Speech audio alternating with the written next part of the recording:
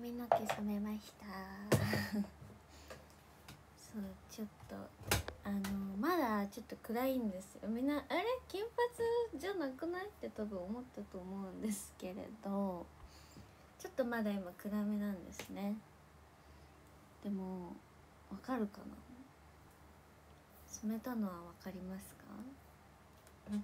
あれ全然金髪じゃないやんって多分思ったと思うんですけど、今はそんなに金髪じゃないですねしかもなんかフィルターのせいか結構暗く見えるんですよ。なんかグレーっぽく見えると思うんだけど、まあでも実際グレーが入ってはいるんだけど、実際こんなにグレーじゃない生で見た方がもうちょい金髪って感じなんだけど、なんかちょっと配信だと伝わんないかもしれない。これから多分もうちょい明るくなります。落ちてなんかやっぱ落ちるから、やっぱ金髪結構すぐ落ちるから、今は色濃く入れておきますって言われて、だから今日は結構まだそんなに明るくないじゃないんだけど、わかる？どうどうなんだろう。でも明るいですか？いつもよりはどうなんだろう。それがちょっと串どっかやった。串なくしたんご、串なくしたんご串がない。あ、あったあった、目の前に置いてあった。ちょっと結構グレーっぽく見えると思うんだけど、なんかひな今まで茶髪に赤入れてたじゃないですか。ここ最近赤い色入れてて、そうそれが結構強いからグレーで抑えますって言われて、グレーで抑えてくれたんですよ。こんな感じ。今ちょっとグレー味が強いし、多分思ったより明るくなってなくってみんな思ったと思うんだけど、もうちょっとしたらもうちょい明るくなると思います。そうでも生で見るとね、意外と明るいこんばんは。しかもなんか配信だとすごくめっちゃ灰色に見えるんだけど、そこまで灰色でもないです実際は。どうやったら伝わるんだろう。なんでこんな暗く見えるんだろう。わかるかな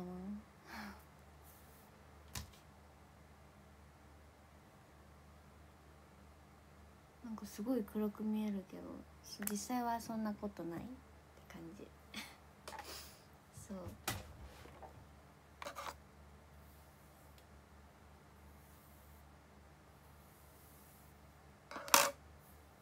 もうちょっと明るくなるかなっていう感じでございます。はい、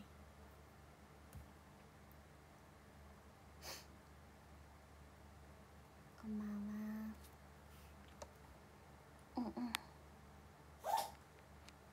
そ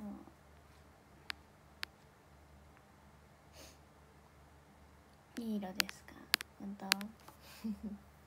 そう画面越しだとねちょっと暗く見えるけど、実際はもうちょい明るい感じ。なんか暗く見えるよね画面だと。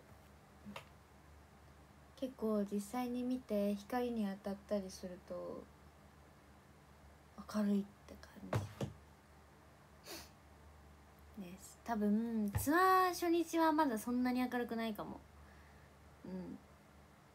ツアー初日はまだそこまで明るくないかもしれない。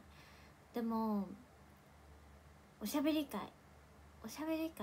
ツーショットかな、おしゃべり会31日って直接31日のでも寺ひなの卒業公演とかは多分もうちょい金に近くなってると思います。だからツアーファーストじゃない、ツアーの初日は多分まだそこまで明るくないと思います。な。でテラヘナの卒業コンサート卒業公演ぐらいにいい感じに明るくなるかなと予想してます。はい、ツーショットか31日のツーショットは多分もうちょい近だと思います。ハートありがとうございますかな。なんで配信だとこんなに暗く見えるんだろう。本当はもっと明るいのになんかやばいなんか伝わらないかな。こんな感じこんな感じです。本当はこんな感じ。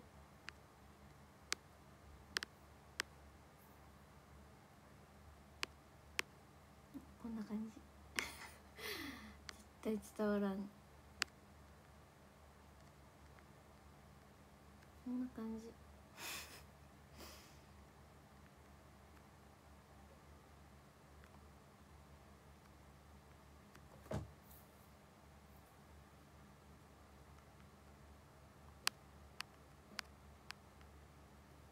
どう伝わる？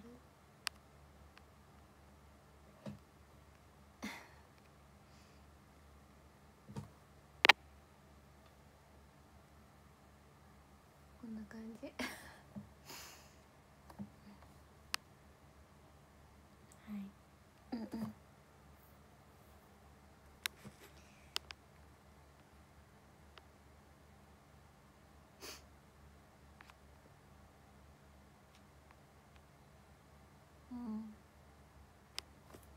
そうなんか写真撮っても今そこまで明るくなくて、そう写真で撮っても普通になんかただの茶色かなって感じそう金かって言われたら金ではないですね今のところ。みんながどんな金を予想してたかによるけど金って言ってもめっちゃいろいろあるよ本当に。もう K-POP アイドルさんみたいにもうがっつりもうブリーチしただけの黄色い髪の毛なっていう金もあればね。まあでも金って言わないのか、そういうのを金っていうのか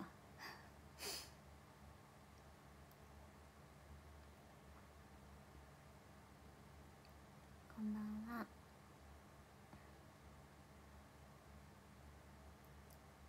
そう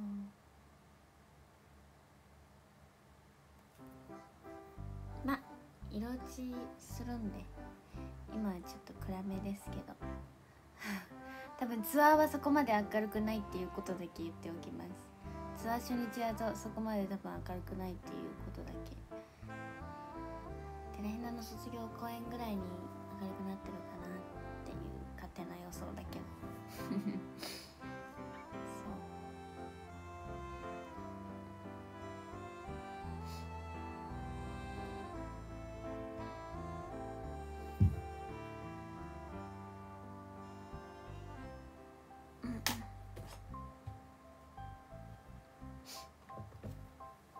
マイキーくらいのイメージしてた。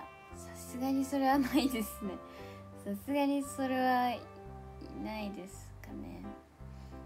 ちょっとさすがにそれはアイドルでいる限りユキがいるかな。アイドルじゃなくなったらいいけどこんばんは。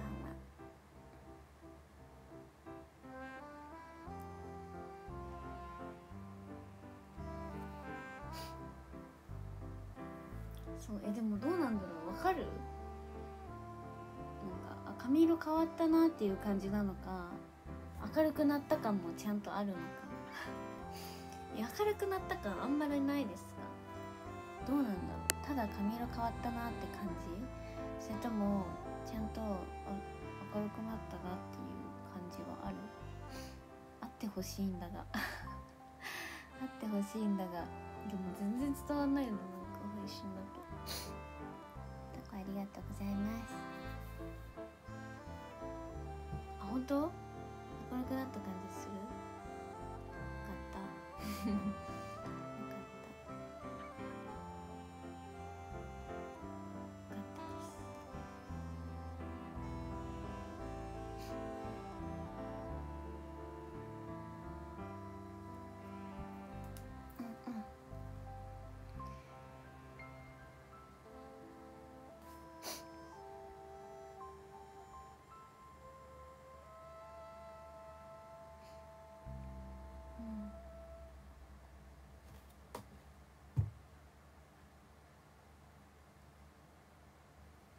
なんかカツラかぶってるみたい。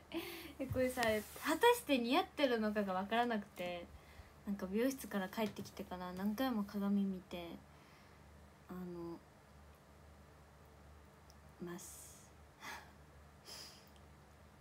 そう。うんうん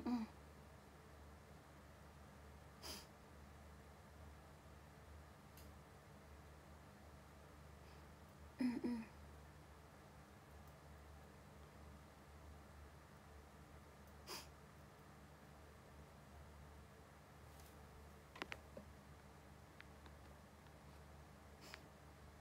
めちゃくちゃに一目惚れしました。嬉しい。ありがとうございます。嬉しい。ありがとうございます。うんうん。そんなこと言ってもらえるの嬉しい。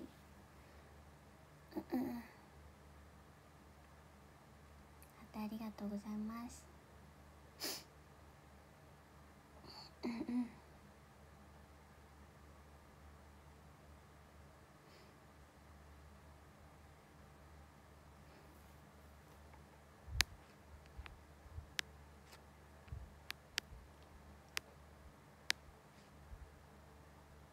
早くツーショット撮りたすぎる。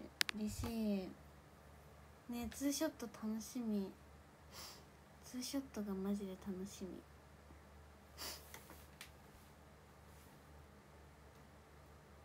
ツーショット会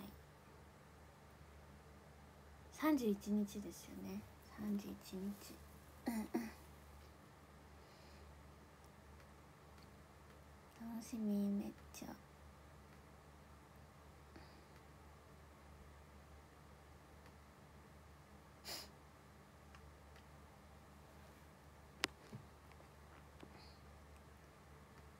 すばね公園でななこさん卒業発表さ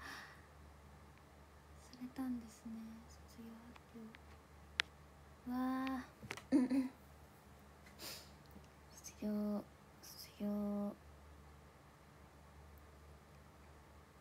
卒業が続いてますね。悲しい。うんうん。もう結構続いてますね、本当に。うんうん。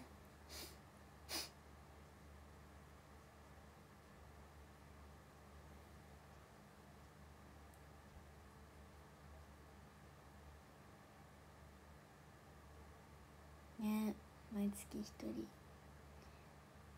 ますね。悲しい。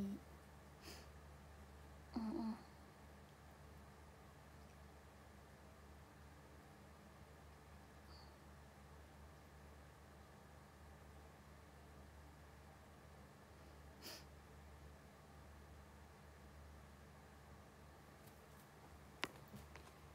うんうん。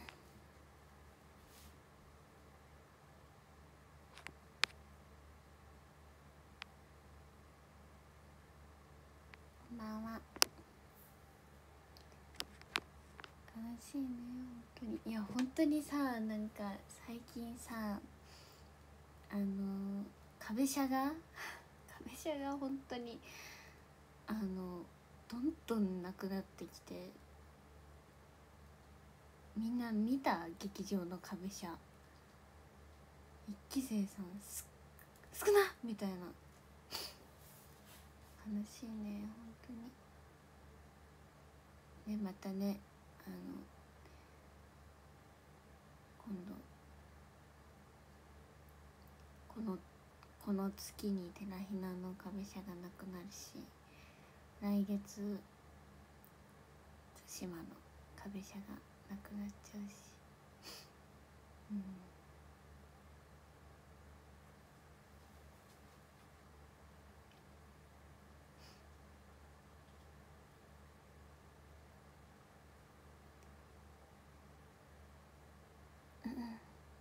そしてまたその次の年じゃない月に花子さんの壁車がなくなっちゃうってことですもんね。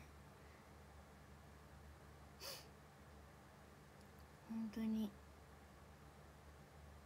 今決まってる中だともう3個の壁車なくなっちゃうってことですよ。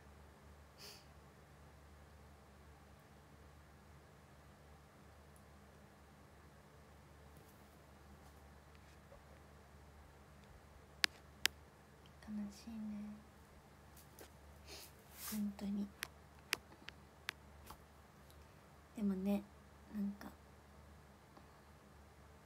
すごいなんだろう、こうやっぱりなんて言うんだろう、なんかやっぱりひな的にサラの卒業って結構自分の中でやっぱりずっと一緒に頑張ってきた、もう特にちっちゃいもんだったしね、それがすごい大きくって、こうサラが今こう自分こうサラとよく話す時になんかこうサラが頑張ってるのを話聞くとめっちゃすごいなーって、そうなんか考え方なんていうんですかね、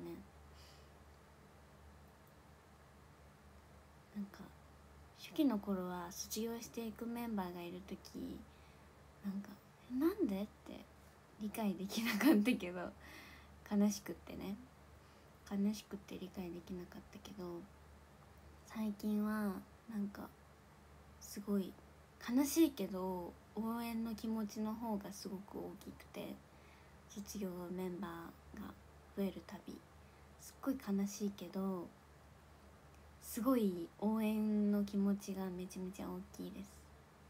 そう結構それはサラがきっかけだったりするかな。なんかすごいサラがまあ言わないよ、そうサラのことだからサラのことだからっていうかサラから聞いたことだから勝手にひながみんなには言えないけど、サラがすごいこうちゃんと考えて、これだからこうだからこう決めたんだっていうのを聞いて、わすごいなってちゃんと考えてるなって思って、なんかだから最近はすごい悲しい気持ちよりも結構対馬の卒業とかもマジで悲しいけど、もう大好きな対馬だしね、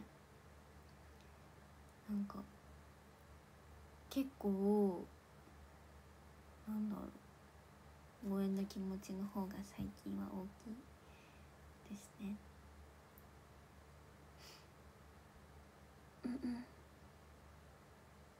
すごいなって、やっぱ卒業を考えた方々はこういろいろ考えてそう決断して、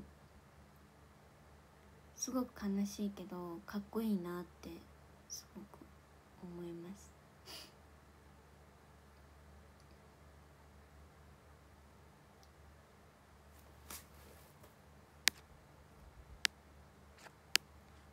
どれもありがとうございます。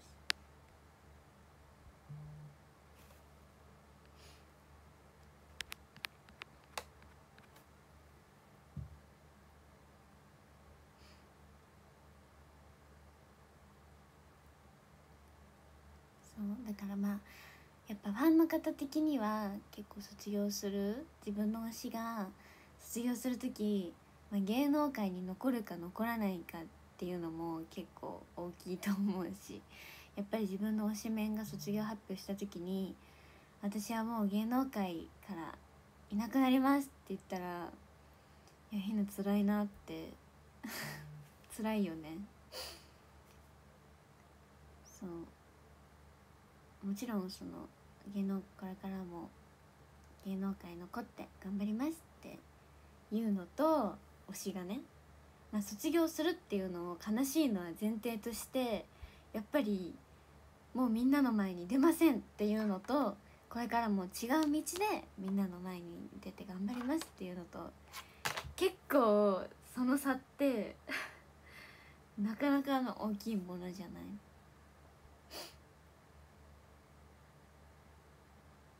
みんなはどうですか？みんな的には。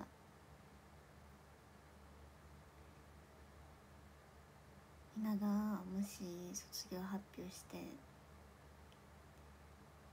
どっちかってなったら、みんな的にそれって結構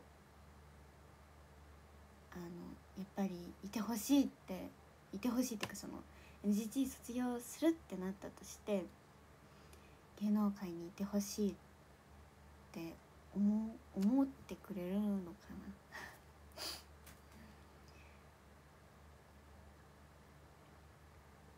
この NGT から卒業するとしても、ひなが違うところだけど芸能界に残りますって言ったら、や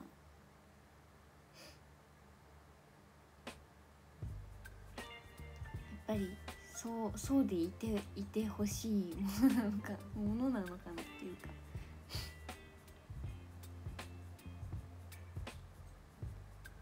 でもね、本当に結構それって大きいですよね。やっぱり自分の推しがさ、もう芸能界には残りませんって言ったら、もう一生会えないわけじゃないですか。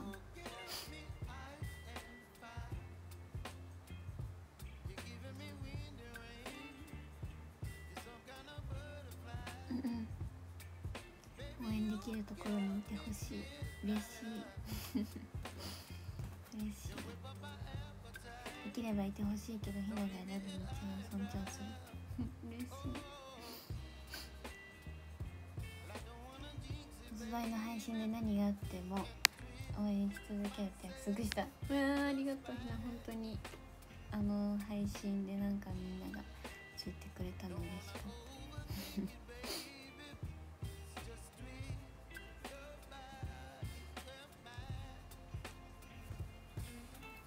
結構大きいですよね。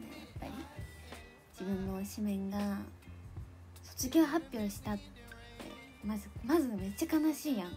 でその後にもう芸能界にも残りませんってなったら、もう相当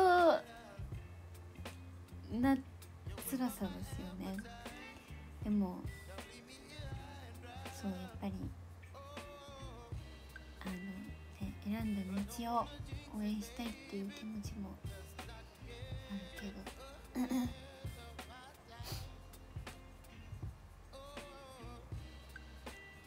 くまさんありがとうございます。ありがとうございます。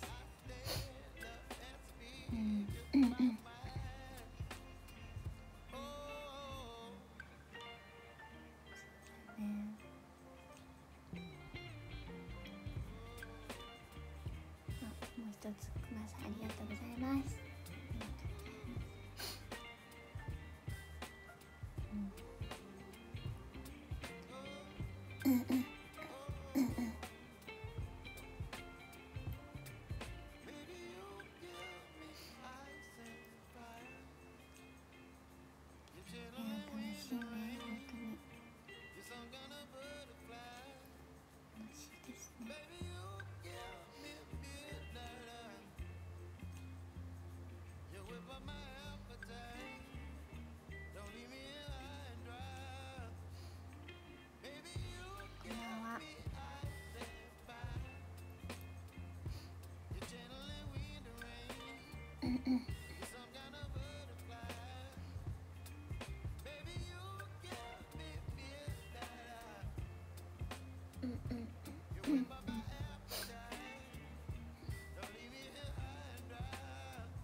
今月で来年もね卒業しちゃうしね、なんか来てしまったなって感じ。本当になんか今日発表されたやん、で来年の卒業公演が来ちゃったなーって思って、てらひないなくなるんかって。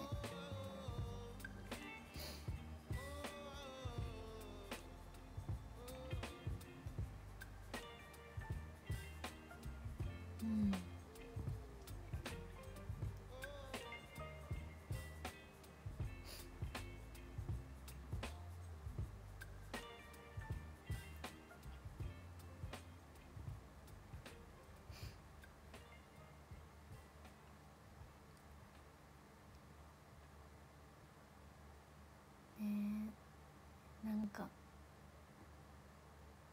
悲しいね。なんか自分の時のことも想像するとなんかちょっとまあいつかはね、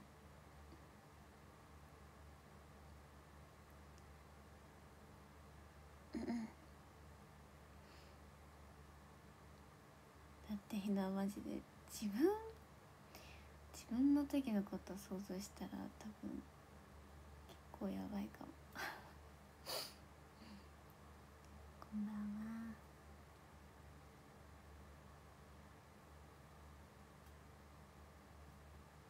自分はね、そうだね、本当にそうだね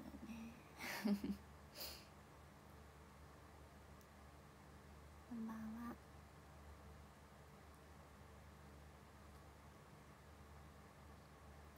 やだ、卒業しないでってファンにはめいてほしい。でもそうやってやっぱり悲しんでくれるっていうのはすごく幸せなことだなってめっちゃ思いますね。やっぱり自分が卒業するってなってやだよって言ってもらえる言葉ってめっちゃ幸せなことじゃないですか。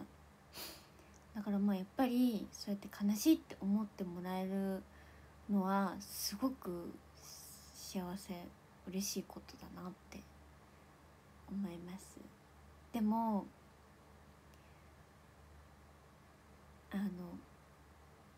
すごくこれからを応援してほしいなって思います。なんかあーって一回悲しんでそれでもう応援するって言ってほしい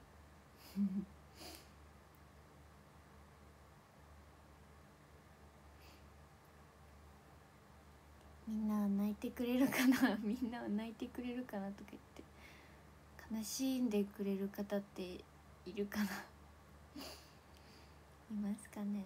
みんなは泣いてくれるかな、泣いてくれるかなってこ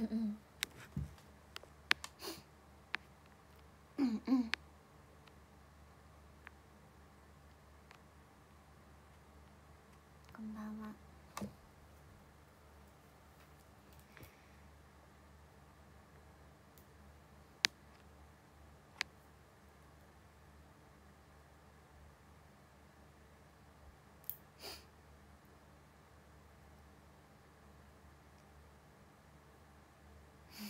優しいみんななんかもうそれだけでひな幸せです。本当にこんなに幸せ者すぎじゃないですか。だって泣くとか悲しいって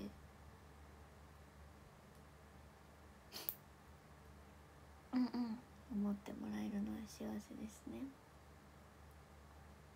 ちょっと待ったを失敗するやひこちゃんにいやそれ一生言われる。もうメンバーにやひはちょっと待ったが言えないと思う、だから一生卒業できないと思うよって。あと卒業したいことを大人に言えなそうってめっちゃメンバーに言われるできるからそんな何にもできないと思われてるんですよ。私なんか卒業したいって思っても大人に言えなそうってメンバーに言われる。あともし大人に言って卒業が決まったとしてもちょっと待ったが言えなそうって結局今日卒業発表するって決めてたのにちょっと待ったが言えなくてできなかった、明日にさせてくださいってなって一生伸びそうってよくメンバーに予想されます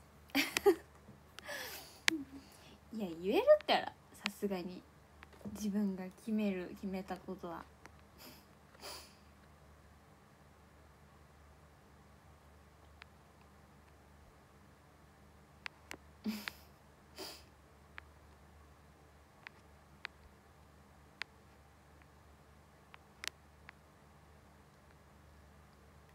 それで公園からはけて大人の人に「すいませんちょっと待ったがちょっと勇気がなくて言えなくて次の公園でもいいですか、すいません次の公園ではちゃんとちょっと待ったします」とか言って一生伸ばし続けそうっていつもメンバーに言われるでもちょっとわかるなんかひなちょっと待ったが言えなそう、なんかそんななんかちょっと待った勇気がなさそう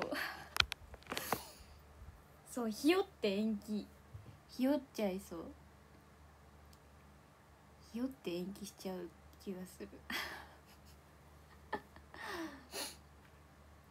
大人の人に謝る、ごめんなさい言わなかった、すいません次の公演でもいいですか、ごめんなさいって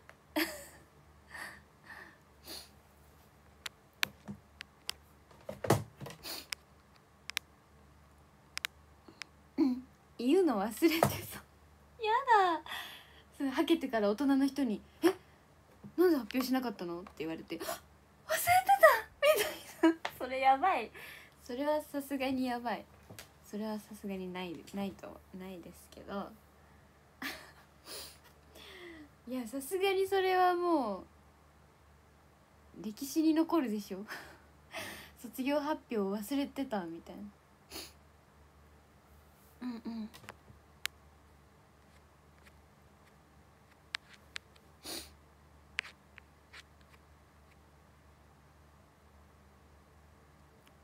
最終的には他のメンバーが代わりにいてくれそう。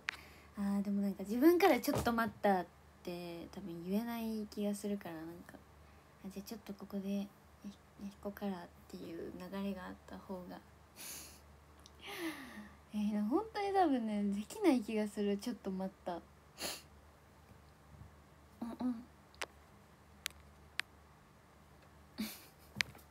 やでもね本当になんか今のはいろいろと冗談っていうか冗談ではないけどそのねなんかでもちゃんと自分が決めたことはできると思います。こんばんは。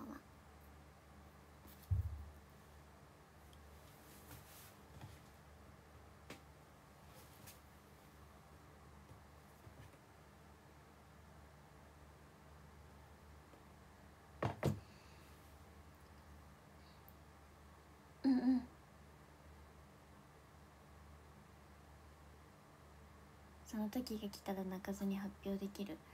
でもひなはやっぱり本当にここに入ってみんな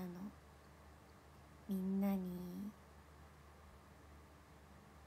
そう出会えて、そんな中やっぱり卒業発表するっていうのはやっぱり自分の次の道がもう決まってて、もうすごい前を向いての卒業だとしてもやっぱり涙はしちゃうかなってすごく思います。そうもちろん卒業するってなった時に悔いはないと思う。だって卒業決めたんだから。そう前向きに次こうしますっていうのが決まってたとしてもやっぱりここで出会った皆様に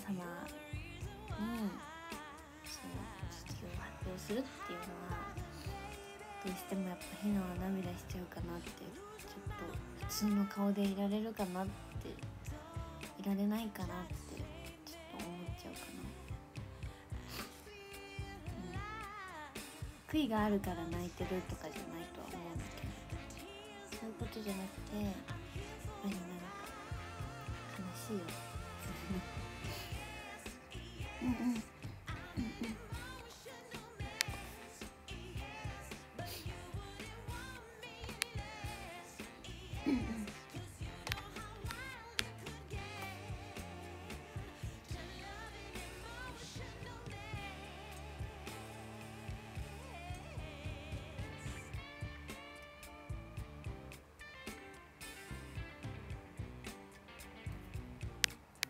泣くのは仕方ないけど笑顔のひなたが好きです。いやもちろんそれはなんかもうぐじぐじみたいな感じで終わりにしたくはないひなも、それはもちろんでもやっぱり泣いちゃうのはもうひなはもうなんかもう目に見えますねそれはもうどうしても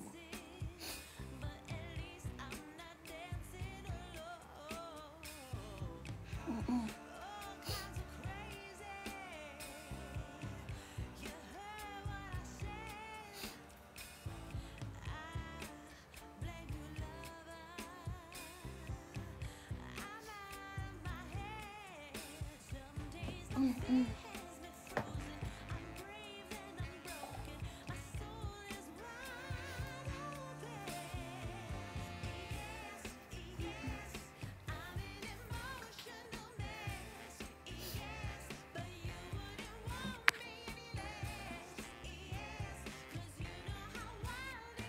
おもてなし広場に行けなくなるい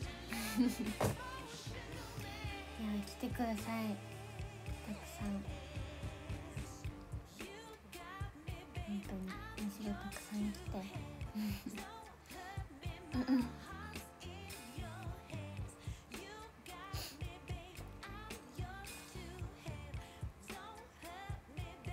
なんか自然に察してしまいそう。でもなあ察してほしいな、もし決まってるなら。なんて言うんだろう、なんかひなはもうなんか察してほしいっていうのはなんかどういう意味って感じなんですけど、なんかもうなんか悲しませたくないっていうか、その急に知っちゃってみたいな、だからなんか薄々気づいてたよっていう感じになってほしいなって、もし自分がねいつかそうなる時、なんかそっちの方がっていうかそうがいいなって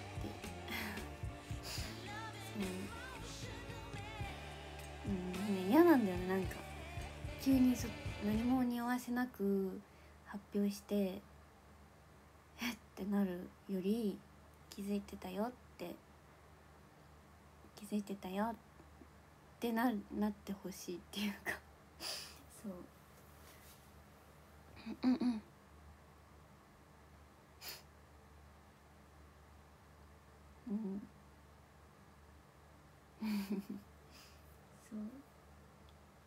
本当にそれが理想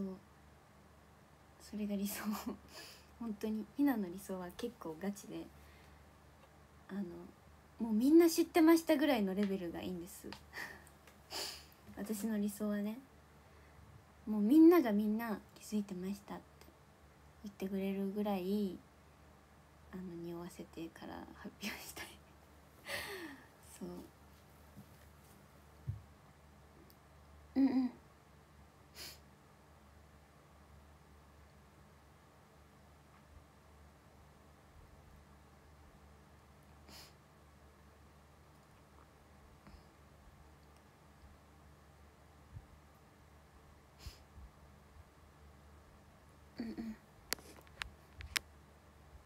んばんは。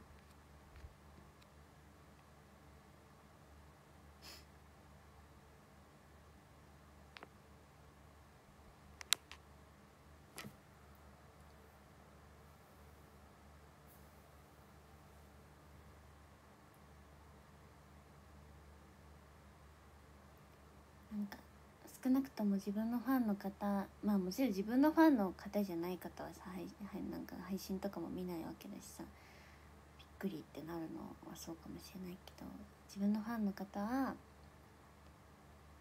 知ってたよっていう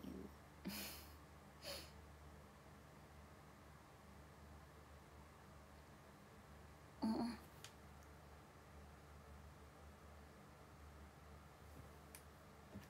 か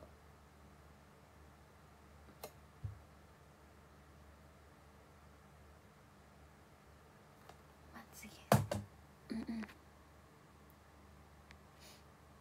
こんばんは。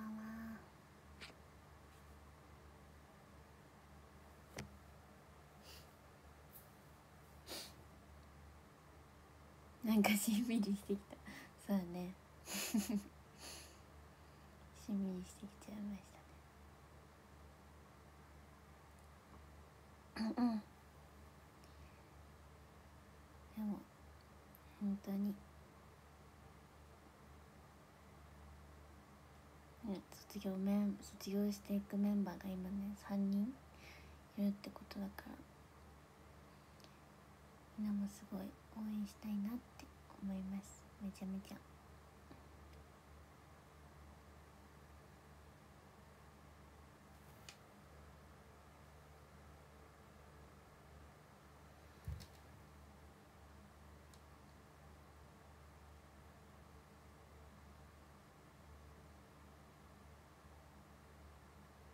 うんうん。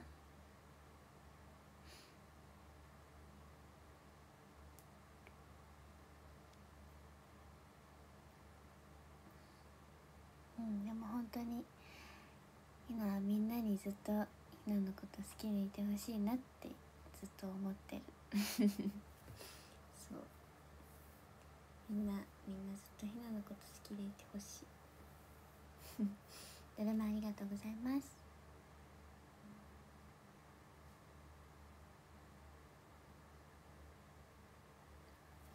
うんうん。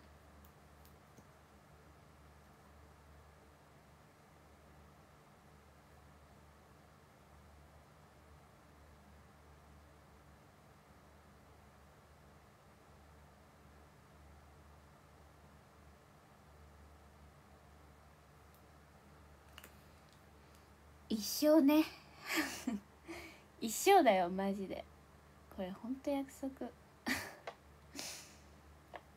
うほんと約束。なんか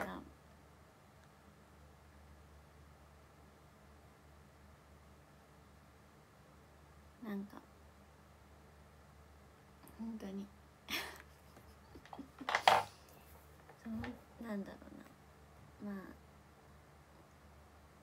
ねこんばんは。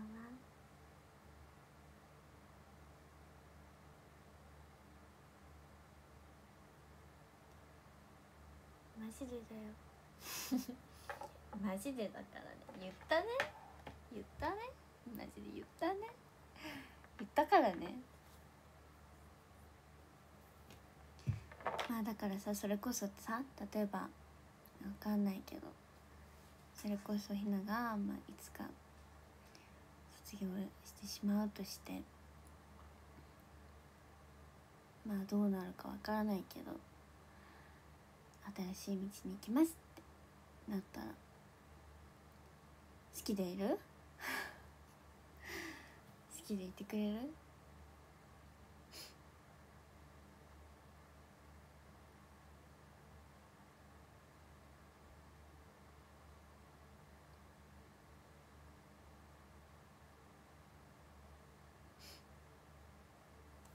うんうん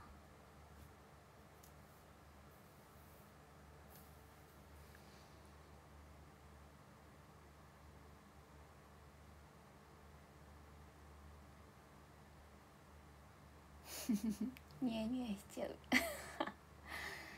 本当にありがとう。うんうん、本当にありがとう言ったからね、言ったからね、伝えてよ。うんうんったかんね。本当にずっと好きでいてくださいね。いや本当に言ったからね。もうそれでなんかさ、わかんない、いつか自分がね、その卒業したとして、その卒業したとして、あれあの時コメントでそれでもずっと好きでいるよって言ってくれた方いないなってなったら、もうはにゃって感じだからね。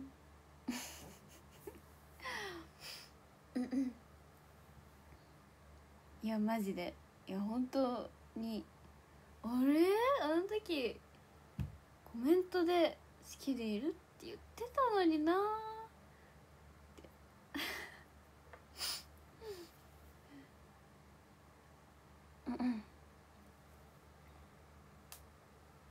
ママがスクショしてくれたみたいなので本当にそれであれいないなーってなったら、もう胸ぐらつかみに行くからよろしく。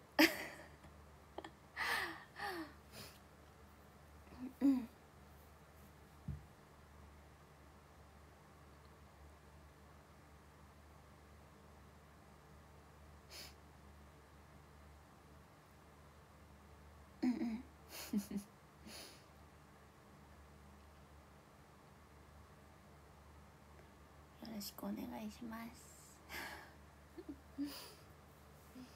いやーでもひな本当に信じてるよ。いやマジで信じてるからね。言ったかんね。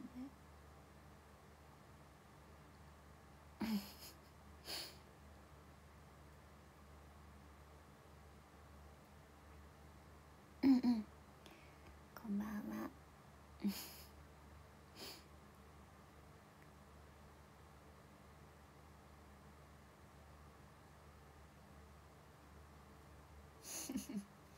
こんばんは。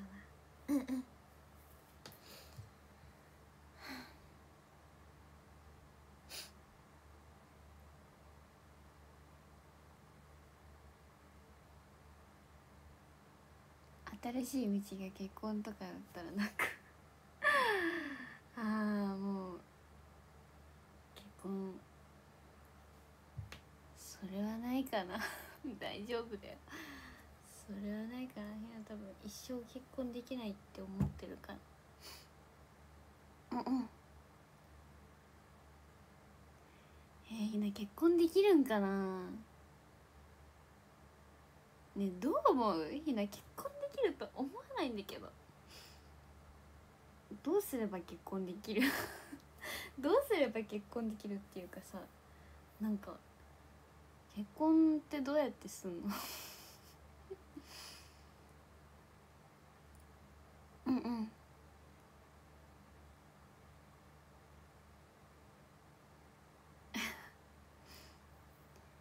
婚ってどうやってするの？結婚か。結婚か。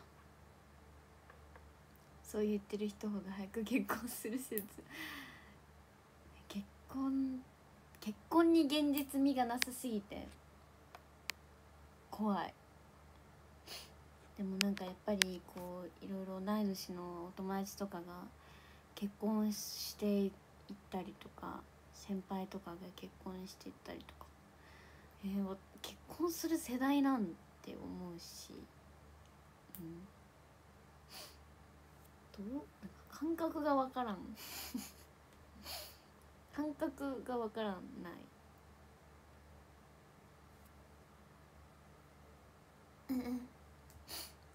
でもやっぱりね、これからはもっと増えていくだろうし、今20歳の年で2年3年4年後にはも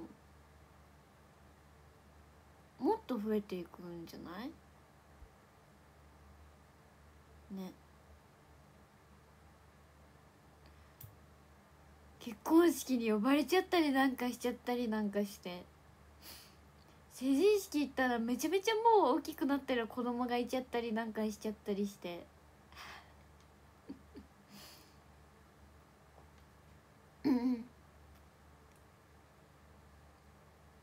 ねえ、なんか対馬のお姉ちゃんがほら結婚したとか言ってたじゃないですか。自分のお姉ちゃんが結婚しちゃったりなんかしちゃったりしたらもうどんなんかなんですかね。いや本当に結婚しちゃったりなんかしちゃったりするんかな、ひなの姉貴も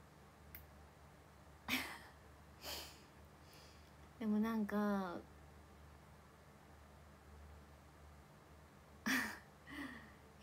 そうだよね、対馬のお姉ちゃん結婚、いやこの間対馬のお姉ちゃんの写真見してもらったんですよ。えぐっ綺麗まあみんなには秘密なんですけどマジで綺麗。わ、こりゃまあなんかもちろん対馬のお姉ちゃんなんだからさ、当たり前やん綺麗なの。でもマジやんと思ってそう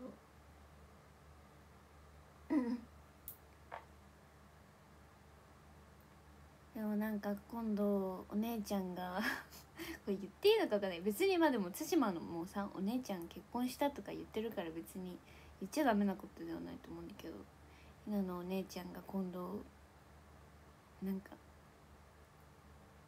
彼氏を家に連れてくるみたいで、初会いなんですよ、初対面。いや対面する時間があるかは分からないけど初対面をするかもしれないっていう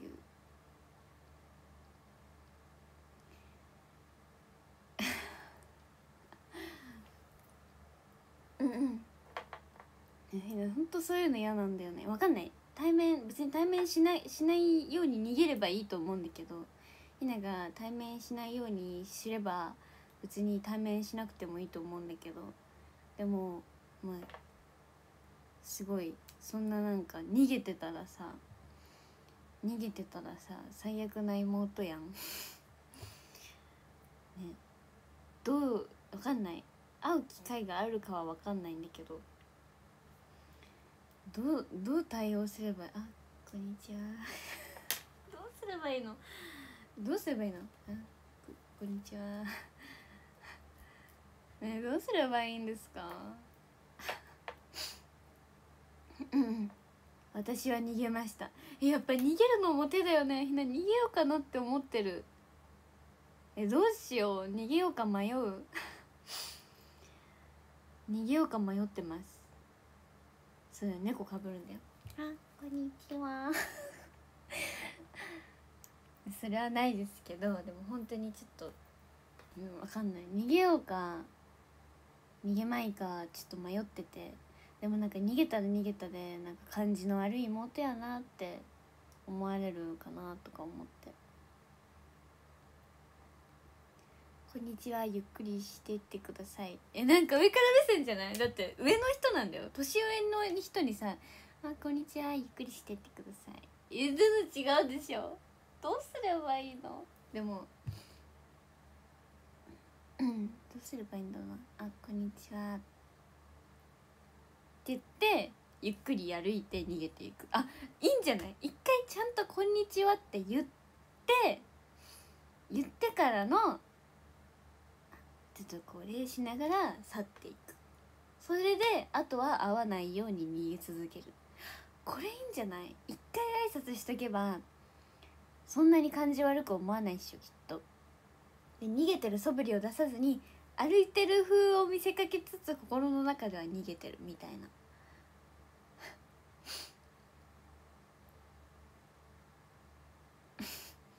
こんにちはって言ってゆっくり吐けるどうですか？そうだよね、挨拶さえしとけばいいんじゃね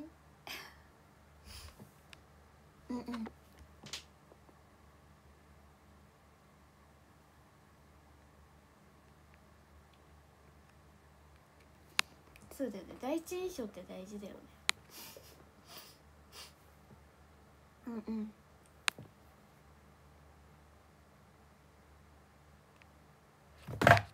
なんか最初はお姉ちゃんが彼氏と家族みんなでご飯食べたいみたいなこと言ったの。はって思うじゃん。絶対嫌なんだけどって思って、ごめんなさい本当になんかそういうの分かんなくて嫌なんでそういうの知らないからさ、めっちゃ嫌だって思って、で結局それしなくなった。ご飯はさすがにそうパパが仕事で忙しいからなくなったっぽいんだけど、もし本当にそれが現実になってたらさすがにひなロボットになってたかもしれない。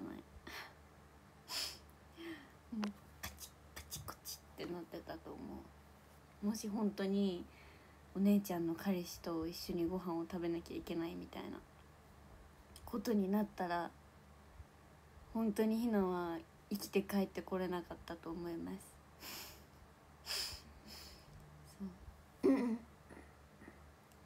そうパパがね仕事で忙しくて結局それはできなくなっちゃったんだけど、ありがとうパパありがとうパパ、本当に無理なんです、そういうの。ごめんなさい。うん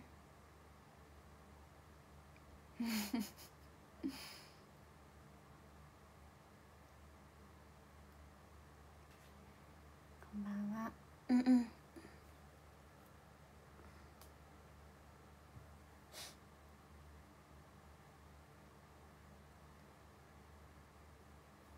でもなんかそんなに長くいるわけじゃなくて、本当になんか一瞬で帰るみたいなんで、全然なんかちょっとの辛抱かなって思って。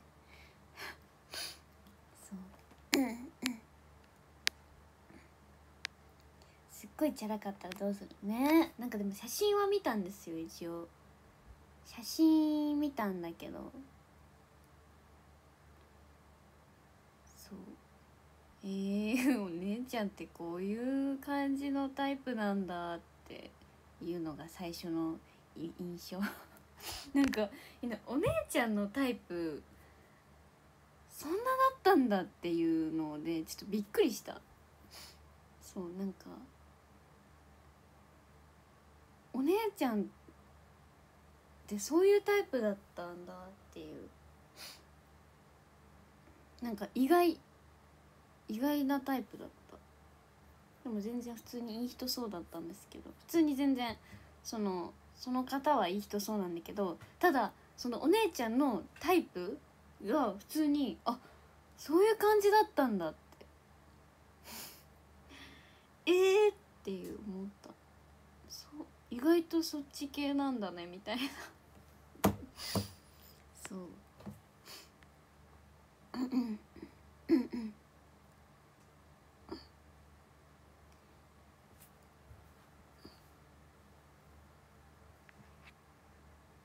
こんばんは。タコありがとうございます。なんか意外となんか全然違うタイプなイメージあったんですよ、ひな的にお姉ちゃん。でも全然違う感じでそうびっくりしましたね。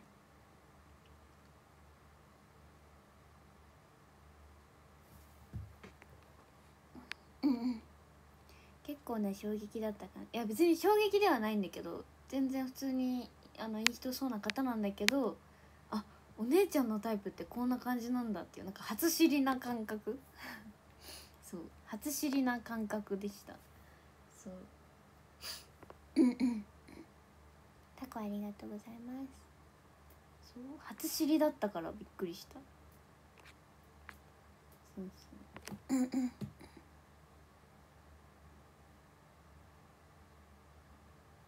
駅までやしちゃんが車で迎え行くの気まず、それはさすがに無理なんだけど、それさすがに気まずいわ、そりゃちょっと無理や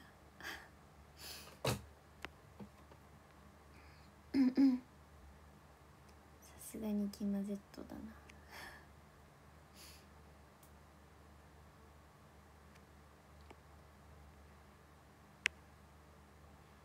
しゃべり会ツーショット申し込みした。わあ、ありがとうございます。ありがとう、楽しみにしてます。その車内見たすぎるいやもうひな真顔ですよ。もう絶対一言も喋らん。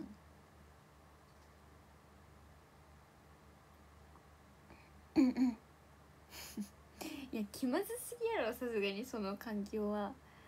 でもさ、すごい世のお母さんとかもさ、世のお母さんとかもどうやってさ、例えばね、ひながお母さんになって自分の娘が彼氏できて送ってとか言われたら気まずお母さんとか別にひなはね、ひなはまあ今姉妹としての考えで普通に気まずいなって思ったけど、お母さんだとしても気まずくない？どうなんだろ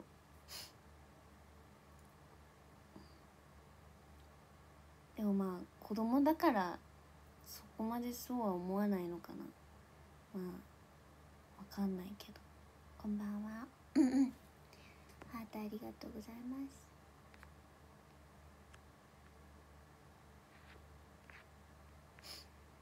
まず天気の話から入るか今日天気いいですよね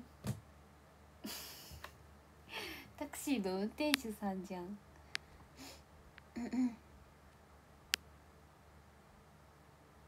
ハートありがとうございます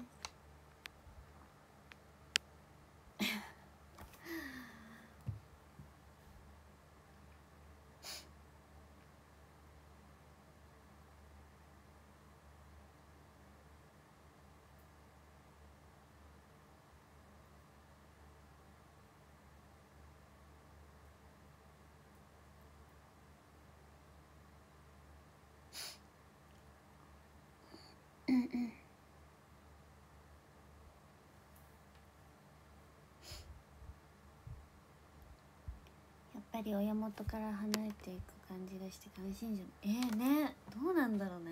どんな感覚なんだろうね、自分の娘がね。いやでももし結婚ってなったらさ、嬉しいものなのかな、やっぱり親は。まあ嬉しいものなのか、子供が結婚って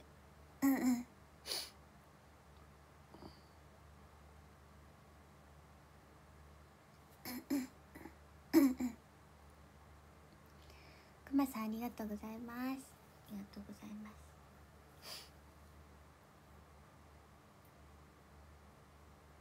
今日の新潟はお天気良かったですね。多分良かった気がします良かった。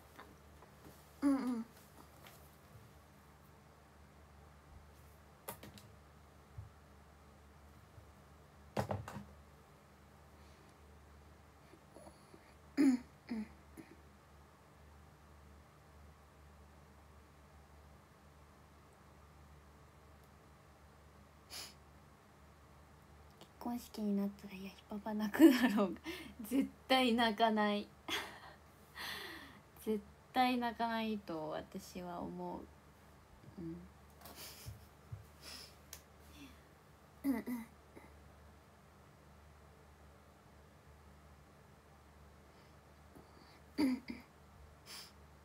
いやでもなんかお友達の結婚式とかに出るの楽しみだな、ちょっと。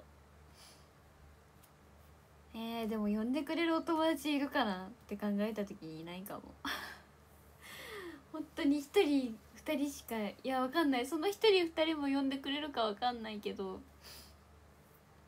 呼んでくれるだろうか。果たしてお友達は私を結婚式呼んでほしい、呼んでほしい、お願い。結婚式、友達の結婚式行ってみたい。うわー、友達が結婚か、変な感じ信じられないね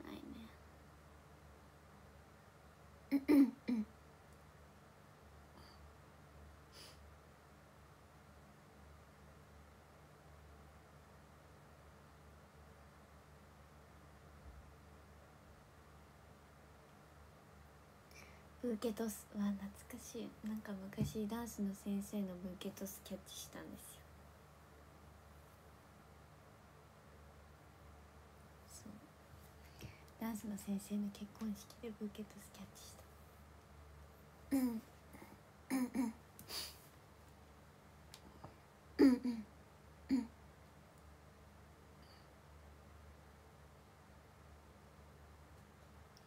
うわーいいな。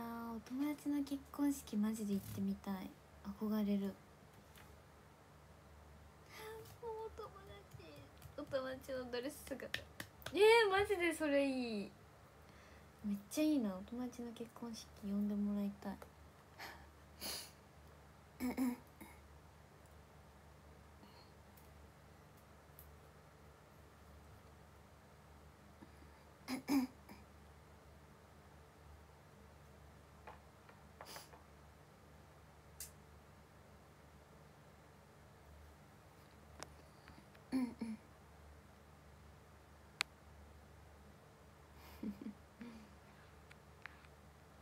あ、くまさんありがとうございます。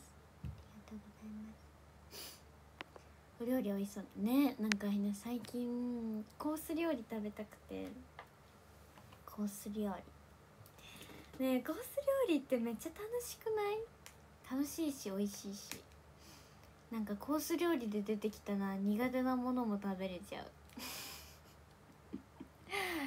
わかる？この気持ちわかる方いません？コース料理で出てきたら苦手なものも食べれちゃう。この気持ちわかる？なんか苦手なものも美味しく感じちゃう。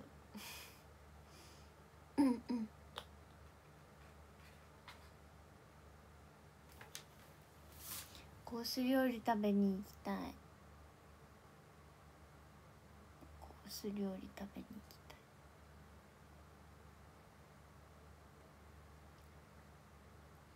そんな簡単に克服できるのすごい。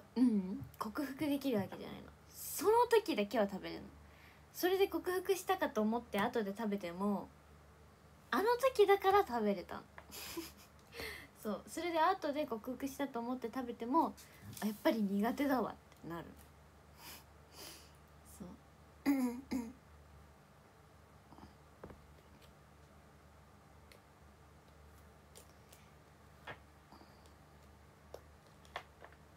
そう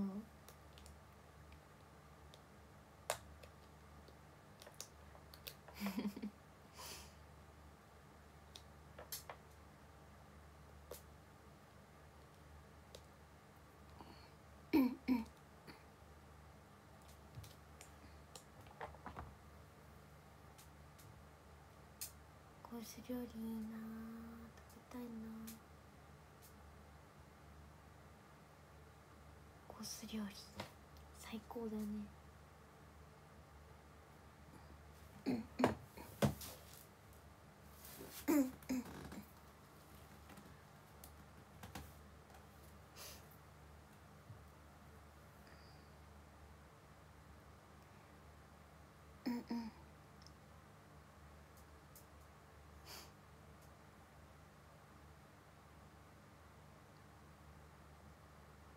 でもやっぱコース料理って高いよね。なんか安いコース料理ってないのかな。安いけどうまい。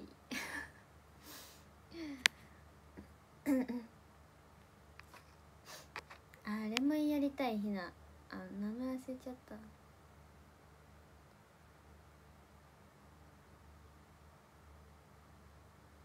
アフター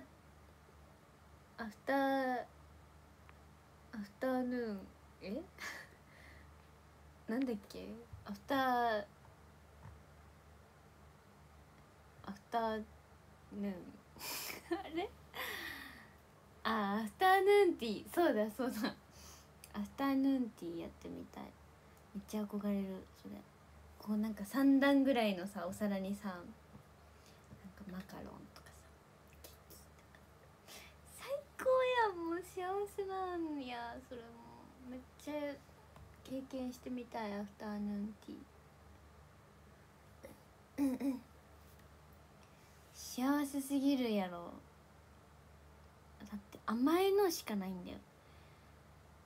最高じゃん、いいな。アフタヌーンテ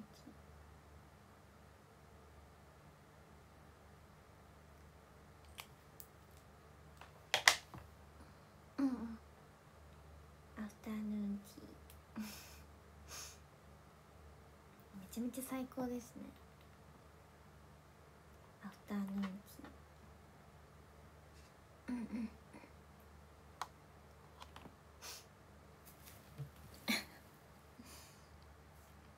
もうこのアフタヌーンティーっていう唇が面白い、楽しい。アフタヌーンティー、唇が楽しいアフタヌーンティー、うん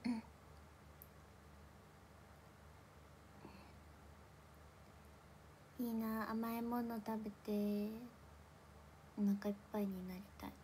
甘いものでお腹いっぱいってなかなかならなくないですか？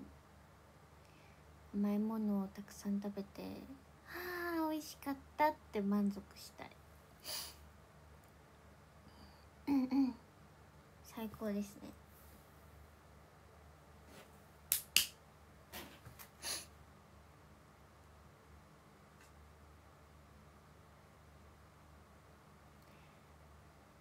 うんうんうん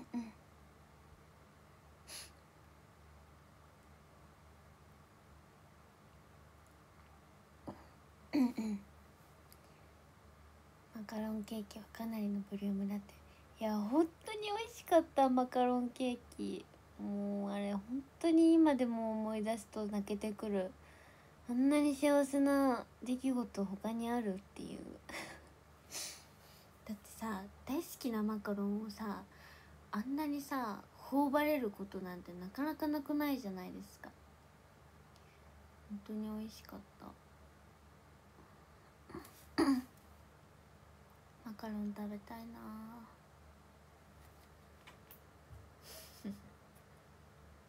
マカロン食べたいな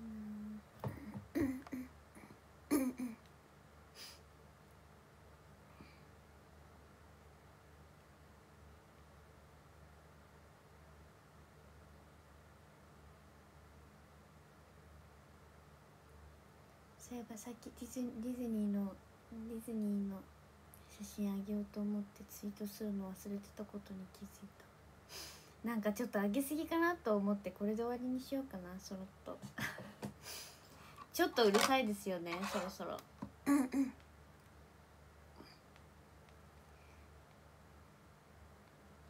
そろそろうるさいなって思ってあげようか迷ったてた。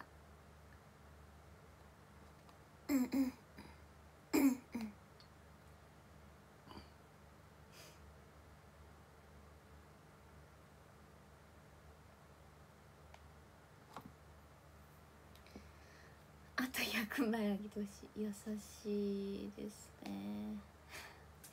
なんかうざいかなって思って、なんかあげすぎてもさ、この子若干うるさいくらいがリズミ感ある。ほんとじゃあ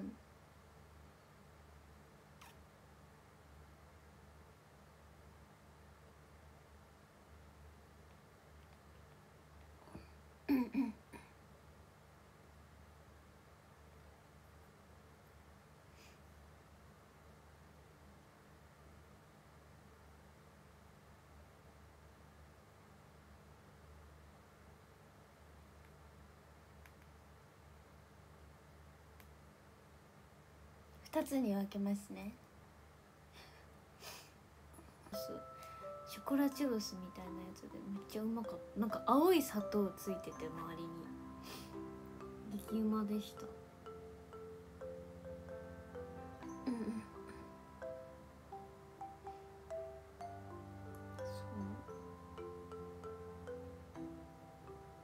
そううまかった。うんうん、タコありがとうございます。そう写真が強すぎる、嬉しいありがとう。これで終わりです。夢の国ツイートは暑いのにここにいるんですか？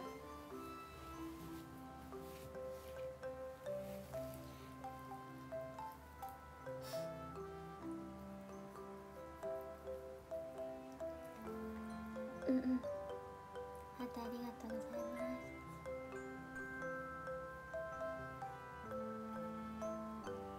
今日エッグをすねてたんですよ。なんか美容院に今めっちゃ二重顎だった。なんか美容院に行った後に、美容院行く時にもちろんさエル君連れて行けるわけないじゃないですか。それはもちろんね。でその後美容院からそのまま直行でおばあちゃん家行って帰ってきたのさっき。そしたらなんか怒ってたなんかひながせっかく帰ってきたのにいつもみたいにお出迎えしてくれなくって拗ねてました、この人。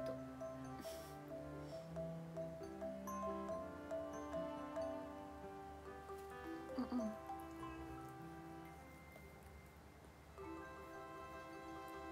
ね、やだ、新しい髪の毛触らないで。拗ねてました、この人。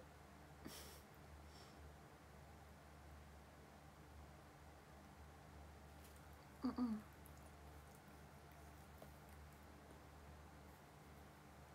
うん。ね、やだ、新しい髪の毛触らないで。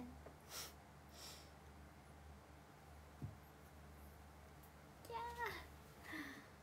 ー。うんうん。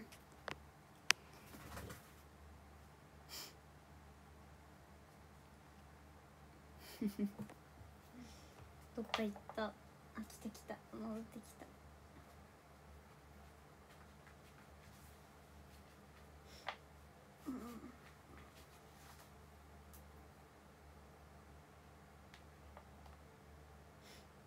ねえ、やばい、今めっちゃチュロス食べたいめっちゃチュロス食べたいんだが、ガチでチュロス食べたい今。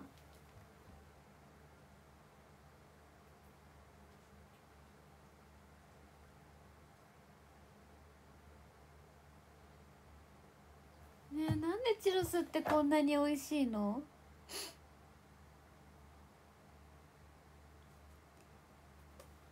でもなんかショコラチュロス美味しかった、めっちゃ美味しくって、でその後に普通のチュロスも食べたいねってなったんだけど、普通のチュロスなくって、そうじゃあもう一回ショコラチュロス食べようってなったんだけど、乗り物優先しすぎてもう一個食べれなかった、結局もう本当に夢の国といったらチュロスですのにね夢の国と言ったらチュロスなのにさ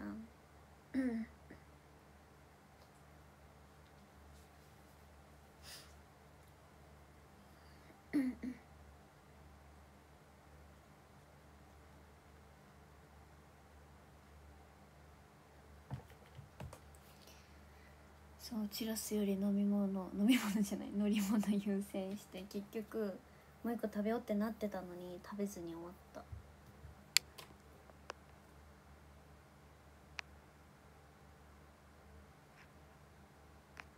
ハートありがとうございます。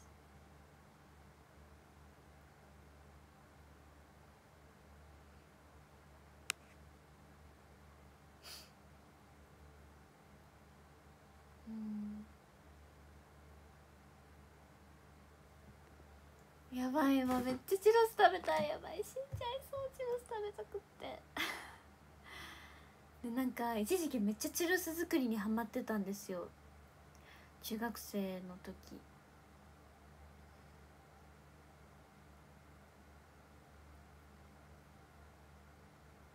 チュロス食べたいな。中学生の時すっごいチュロス作ってた時期あった。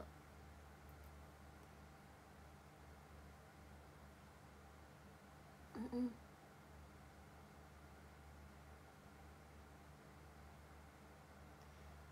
最近全然作ってないな。目かゆ。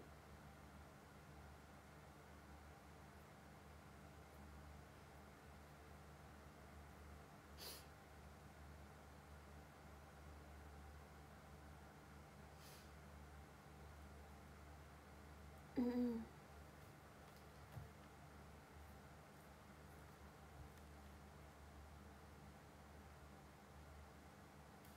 やばい、めっちゃ目かゆいな、急に。目薬なかったっけ？あったあった。目かゆい目かゆい。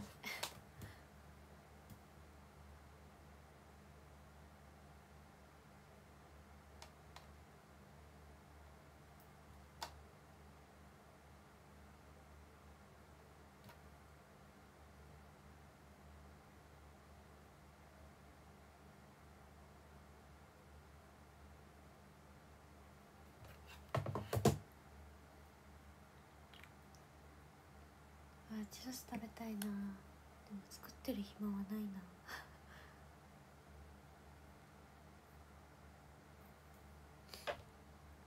うん、こんばんは。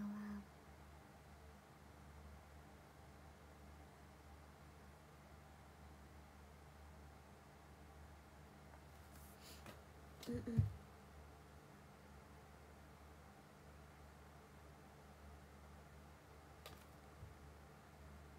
わあ急に思い出した。サイン書きをしなきゃいけないということを今日マジでゴール見せつける約束した。今日マジでゴール見せつけに行くからよろしく。マジで怒るから、今日ゴール見せつけに行かなかったらマジで怒る。怒って明日まだゴール見えなそうって言ってたらマジで怒って昨日の夜も頑張ったんですよ。そうで5時までやってて、でもこのまま朝配信に続くのもなって思ってちゃんと2時間寝たの。そう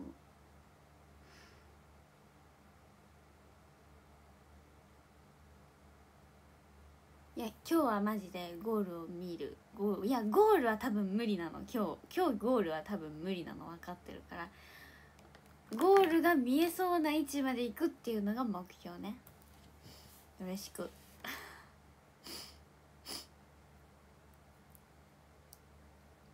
そう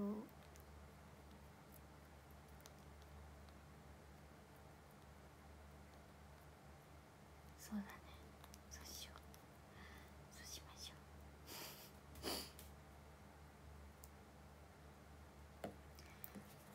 う。うんうん。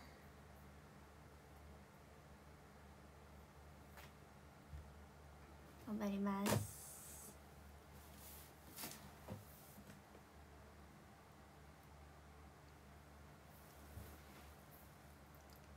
あ頑張れ頑張れ。うんうん。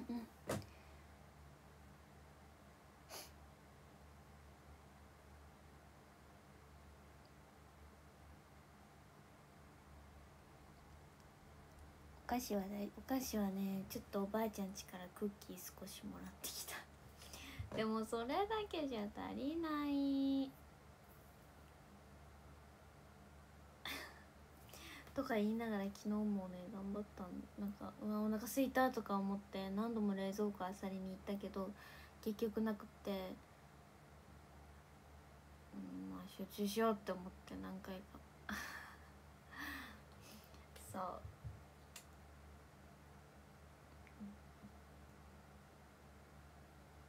なんか自分の中でルール作るといいんですよ。例えば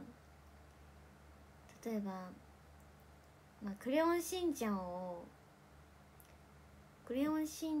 ね見ながらクレヨンしんちゃんをこう流しながらサイン書きしてるんですけど、このクレヨンしんちゃんが終わるまで休憩1回もしちゃダメみたいなルールを勝手に作るのそうみんなさ休憩大好き人間だからさ、なんか「ふー」とか言ってすぐ休憩しちゃうタイプなんですよ。だからこの「クレヨンしんちゃん」が終わるまで休憩一回もしちゃダメみたいなルールを作ってクレヨンしんちゃんが終わるまで一回も「ふー」ってやっちゃダメなの。そういうルールを自分の中で作ると進みますね。そう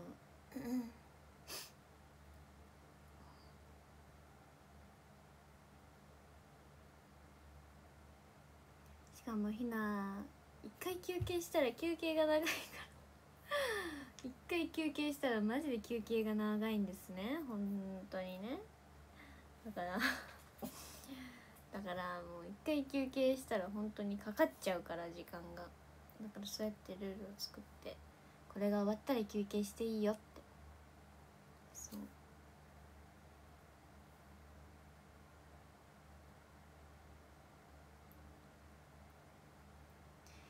自分でルール作るの得意そう。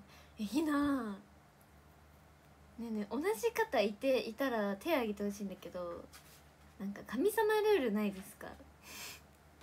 こういうこと言うとまた変な人って思われるんだけど、本当に全然変な人じゃないんですよ。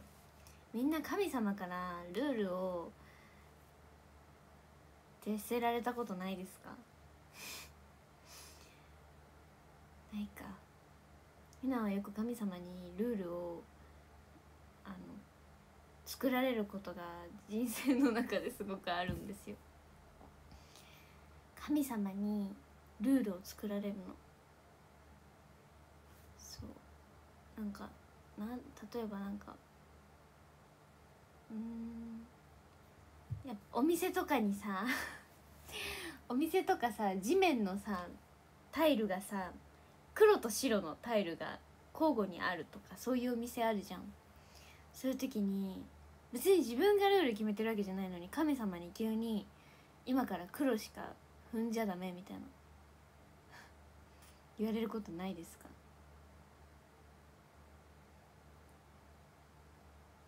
ないよね。いや、こういうこと言うと変な人って思われるこういうこと言うと変な人って思われるのは分かってるんだけど、ね、分かってほしい。神様に急にこういうことしろって言われることがあるのこういうことしないとこういうことやっちゃダメみたいな。いや、そういうのさ全然好きじゃないのそういうの全然好きじゃないのに、なんかやらざるを得なくてやってるみたいな。ち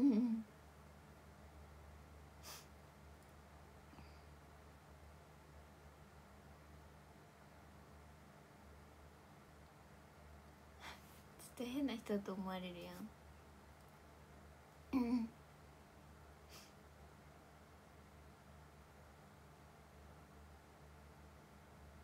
神様が与える試練小さすぎんって思うやん。でも最終的に死ぬって言われるんですよいや絶対変な人だと思われる。マジでこれ白を間違えて踏んじゃったらあなたは死ぬって言われるの試練は簡単なんだけど、それを失敗した時の罰が大きすぎるのそうだからひなはね、間違えて白を踏んじゃった時に神様に言い訳するんです。ごめんなさい、今間違えました、ちょっと勘違いしてまして、殺さないでください、殺さないでくださいとか言ってやばい、めっちゃ変な人だと思われるこれ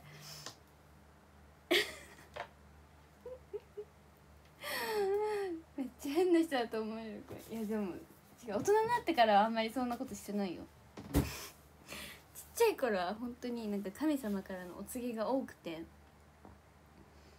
すいませんでした、すいませんでした、次は気をつけますとか言ってめっちゃ神様に謝ってた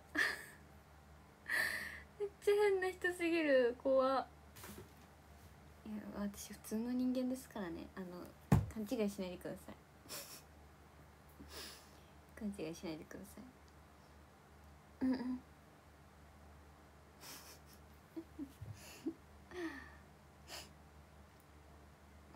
うんうん。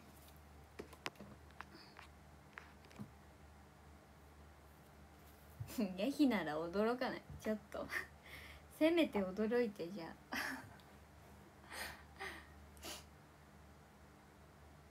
うんうん。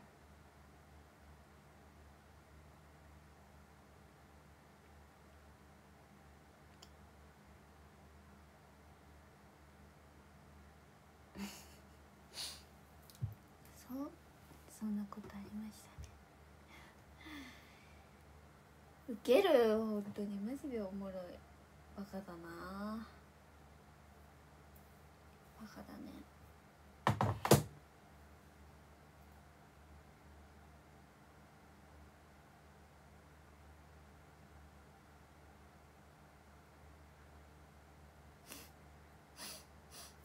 ウケる。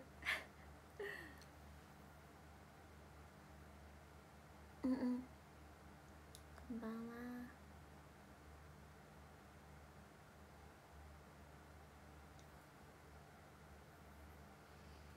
髪色慣れました？皆さんどう？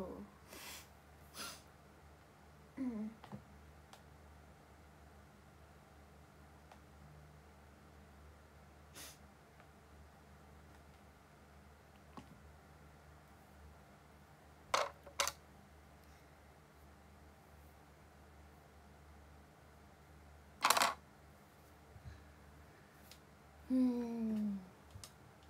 どうなんだろう。明るい方がいいのか暗い方がいいのかわかんないな。どっちがいいんだろう。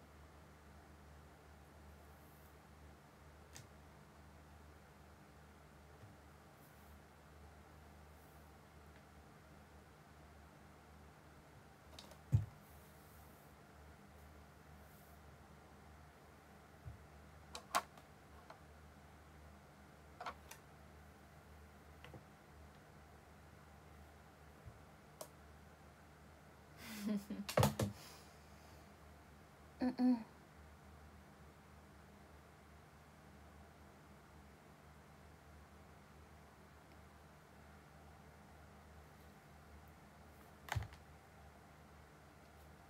いい色、本当？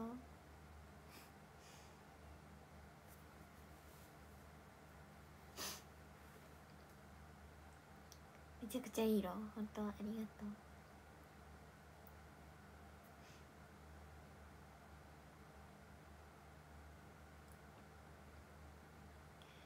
そうだね、ツアーは多分金髪じゃないツアーは多分ね金髪じゃないですね。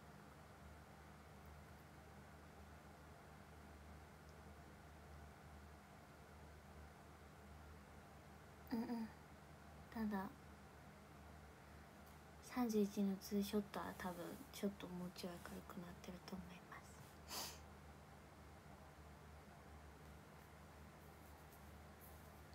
熱っ。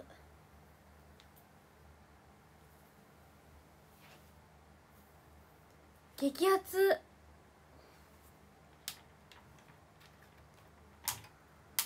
こんな時間になってました。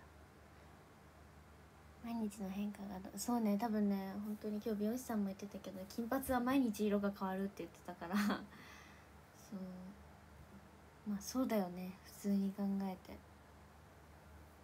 金髪は毎日色が変わるって言ってたから変わっていくと思います、どんどん。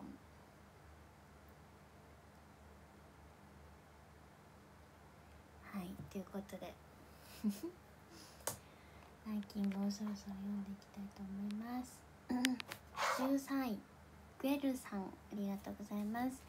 12位マシオさん、ありがとうございます。11位ウッチーさん、ありがとうございます。10位タモンさん、ありがとうございます。9位スモーキーさん、ありがとうございます。8位スイバラのアカティさん、ありがとうございます。7位ヤマさん、ありがとうございます。6位ヤッキーさん、ありがとうございます。5位タケルンさん、ありがとうございます。4位わたちゃんさん、ありがとうございます。3位ゆずきちさんありがとうございます。2位けんわんさんありがとうございます。1位トッシーさんありがとうございます。はい、ということでこの後はいやー本当に今日はマジでゴールを見に行きます。サイン書きではおやすみなさい。ありがとうございました。朝は7時から配信したいと思います。よろしくお願いします。明日の朝は7時からです。おやすみなさい。また明日。ありがとうございました。バイバーイ。ありがとうございました。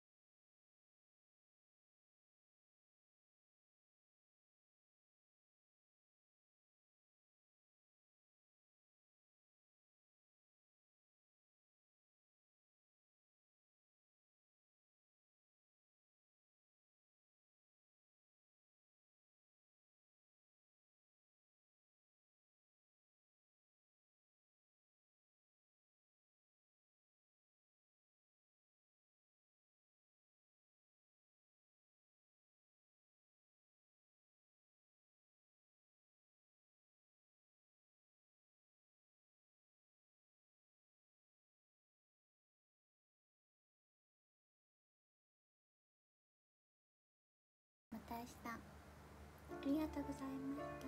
バイバーイ。ありがとうございました。